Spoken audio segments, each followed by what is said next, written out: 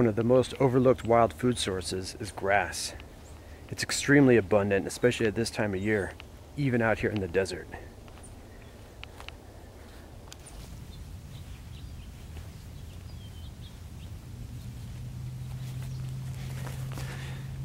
Wheatgrass juice became very popular about a decade ago.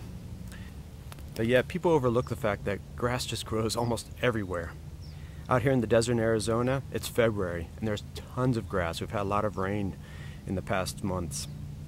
And wheatgrass juice costs $2 for a shot in a market. There's a big difference between the wheatgrass that grows in the wild and that which is grown for juicing in the markets. The wheatgrass in the markets is grown in trays without soil. And obviously out here in the wilderness, it grows in the natural soil that's been here since the beginning of the earth. And so the big difference is the nutritional content.